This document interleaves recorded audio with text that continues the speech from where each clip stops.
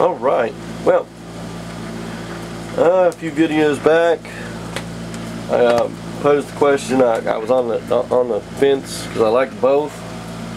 I'm going to build both, but whether I wanted this AR to be the silver and black or the red and black, it kind of put the vote to everybody. So here we are by a margin of 30-7 at the time I'm filming this video.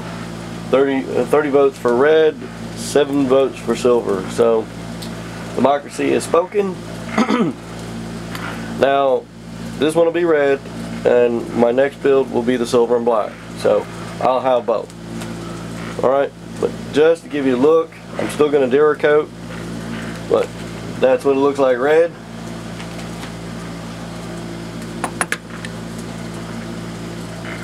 That is badass.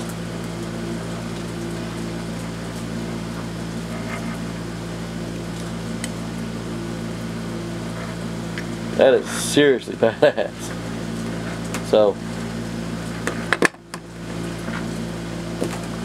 I only painted the one because I'm gonna send it off to Duracoat just to give you guys a look. I'll talk to Jim this weekend about what it cost me to Duracoat the upper and the lower. We already discussed it, so you know. Here's just a look, so you can get a look at it. I didn't even bother putting the spring in. So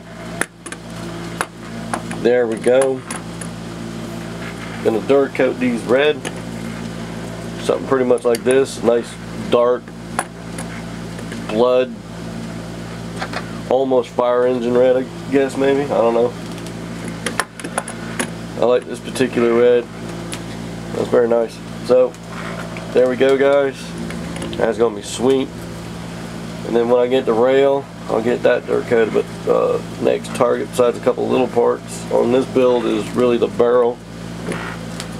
So I need the barrels. Make sure before I figure out which rail I'm going to use. I'm pretty sure which rail I'm probably going to use, but looking for a barrel. You know how barrel availability has been, so don't want to buy a rail and then the only barrel I can find doesn't fit properly or something, you know. So, alright guys, later. In nome del Padre et Filii, Spiritus Sancto.